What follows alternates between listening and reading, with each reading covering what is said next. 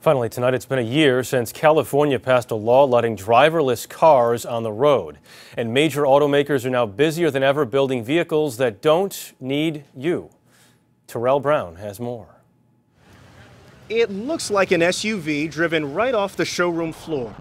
But this Cadillac SRX is not like anything you've seen before. So my feet are just sitting down here, my hands are off the wheel. And you will see that it has to operate the brakes, the throttle, the steering, as well as turn signals. The fully autonomous vehicle was designed by engineers at the GM Collaborative Research Lab at Carnegie Mellon University in Pittsburgh. Jared Snyder is one of the lead engineers. So we're coming up on a red light. And it's turning red now. And you can see the car is stopping for the traffic light. You see as the green arrow happens here, the car knows about that.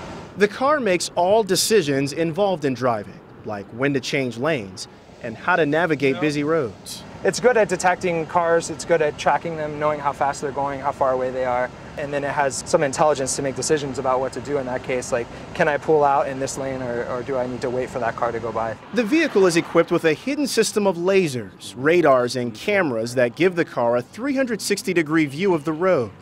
All of the information is fed to a computer network underneath the trunk, which makes 100 decisions per second. Now we're actually showing you what it looks like from a camera view. So not only can we detect certain things, now we're classifying objects. This is a pedestrian, now there's a bicyclist. Is this just a cool idea, or do you see this really being on the road in the next decade or so? I see it being on the road. I mean, we see it on the road today.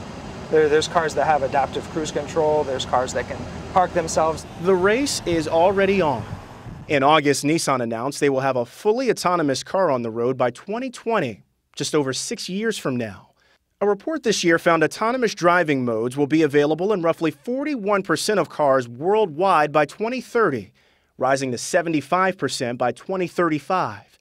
4 other companies say they have self-driving cars on the way. Congressman Bill Schuster is planning hearings on how this technology can become reality. We believe this technology, once it gets into the fleet, will reduce significantly the fatalities and accidents on our highways today. Carnegie Mellon's researchers say these cars will likely roll out in the luxury market, but eventually could add just $5,000 to $7,000 to the cost of a new car. A small price for your very own chauffeur. Terrell Brown, CBS News, Cranberry Township, Pennsylvania.